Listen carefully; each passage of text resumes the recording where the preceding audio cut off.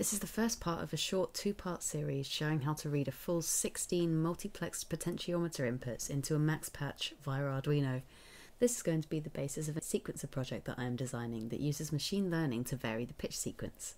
But for now, I just want to explain how to grab that potentiometer data. This video is going to be about getting the inputs into Arduino and onto the serial monitor. This circuit here uses two CD4051 multiplexed chips, which allow 8 analog sensors to be read on a single analog pin on the Arduino. This means that you can have way more knobs and buttons to play with the downside being that the signal is read slightly less often. If you'd like to see a longer write-up of putting this circuit together, it and the basic circuit diagram are available on my website in the description. On the datasheet here, you can see that it has a common input-output pin. This pin connects to the analog pin on the Arduino and sends all the data from the in-out channels here. These ones, which are all connected to the potentiometers. A, B and C are digital inputs for binary code, which are connected to pins 8, 9 and 10 on the Arduino. In the datasheet there's also something called a truth table, which is what shows how these pins work. The first pin is the inhibit, which is going over to digital pin 7 on the Arduino, and it stops any data coming through if it's set to 1. C, B and A, which are these three from before, allow the Arduino to send a code which tells the multiplexer which channel to read from, and I'll go over that more when we get into the code. So, to start the code, the first thing we want to do is create our constant integers. We just talked about pin 7, so that's the inhibit pin on the multiplexer. So we're going to go const int inhibit. That's inhibit multiplexer equals pin 7. That's digital pin 7. We're also going to need a pots, which is this top row of potentiometers, and those are connected to the multiplexer that is connected to A0. So one A0, and the same for the second row of potentiometers. They're sent to pin 1. That's that for now. I'm going to go into setup. As we're going to be needing to send things to the serial monitor, we're going to need to set up a serial begin object. Not object. I'm going to use serial 9600 pin mode for the inhibit pin. We're just going to set to output, and we also want to write to that low so that it's not interfering with anything to start with. As you can see in this truth table, if it's 0, that goes with any of these channels here, and if it's 1 or anything else, no channel. So if that's high, we're going to be getting some issues. So this is the part where the code starts to look a bit unusual. This part of the code is taken from another tutorial by Bobby Bob, I think, which I will link in the references in the description or somewhere, and it is using direct port access so that it can change all of the port outputs at the same time. First I want to set the DDRB, which is the port B data direction register. So this allows me to set the pins on port B as either inputs or outputs. So port B is 6 digital pins, 8 to 13, plus 2 pins on the crystal pin in the Arduino, and this is what this string of 8 digits is going to be here. So there's 1, 2, 3, 4, 5, 6, 7, 8. So these first 2 are on the crystal pin. These are 8 to 13 and they're reversed, so this is 8, 9, 10. Which links up to pins 8, 9 and 10 on the Arduino. It's important not to change these first 2 bits, as this may cause issues with the crystal in the Arduino. I want to set these as outputs, so it's 0, 0, 0 and then 1, 1, 1, so they're all outputs. I'm just going to write port 8, 9, 10 as outputs. And so now that I've set these as outputs, I want to set them to low using port B, which is sort of like using digital write in a way. And that's just gonna be for 8 zeros, port 8, 9, 10 as low. So that's our pin mode for the inhibit pin, and then writing low on that to start with. This is pin modes for 8, 9 and 10. I'm writing low on those to start with. And now we just need pin mode for A pots, input, because we want to receive from that, and pin mode B pots the same. And that's the setup sorted. So onto the loop. Right, so I'm going straight back in with some of this port B stuff. So I'm just setting them all to low so that it's reading the 0 channel for step 1. You can see that here. So if C, B and A, which are 8, 9 and 10 on the Arduino, are all 0, we will be going through to channel 0 there. So port B equals 1, 2, 3, 4, 5, 6, 7, 8 zeros, and that gets us channel 0 data flow. And the rest of it's a little bit more straightforward to read. So I'm going to make a new integer called step 1a, which is going to be the analog read on the A pots when the data is flowing over channel 0. Nice. And then I'm going to print that to the serial print like so. So serial print step 1a.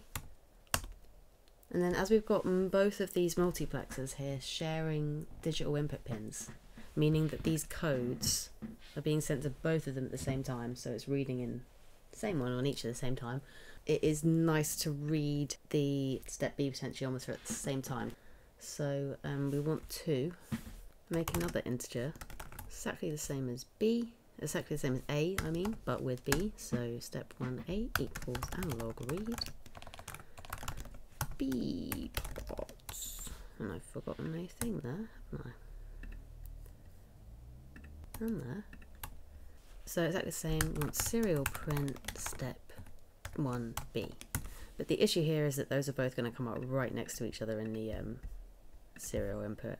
So if I upload this to the Arduino now, we've just got this number and this number over and over and over again, and over and over and over and over. And you can change them. You can get it all to show 0,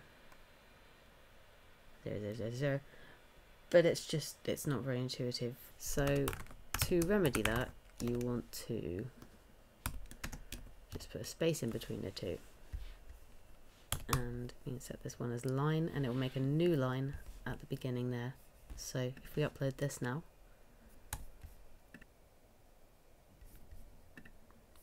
see, it's a bit easier to read. We've got two separate numbers which we can use. So once we've done that, the last integer I'm going to make is a wait integer.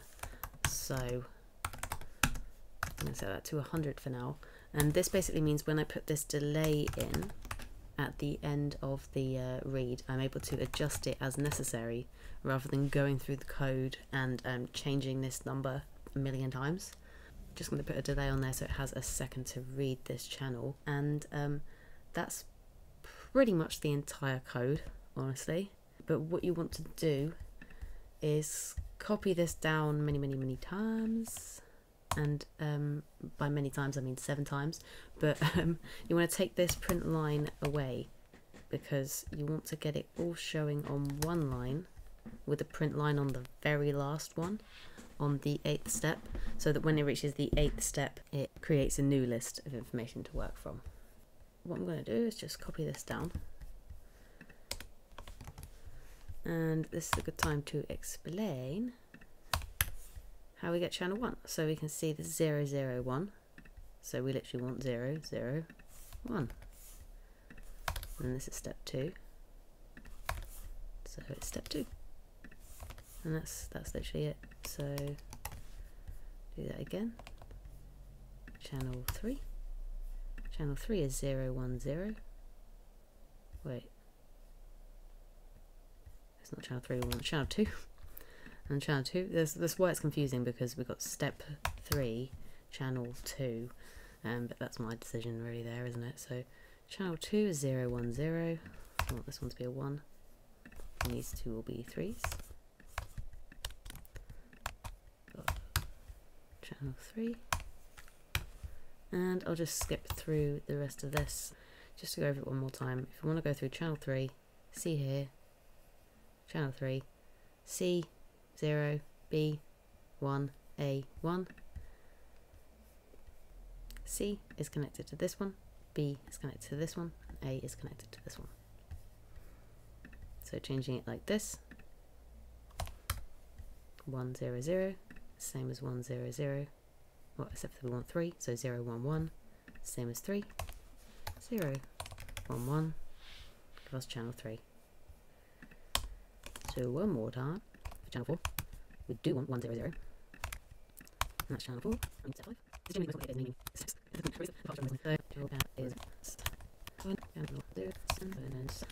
So right, this is the important part. So like I said before, we want to change this into serial print line, because that way we're getting a new line, and it's a lot easier to read when you've got separate lines of 16 rather than just a huge bar of a million numbers with no differentiator between them. It's also important when I get to the point of reading it into max, because it has a specific way of reading the carriage return, the enter key.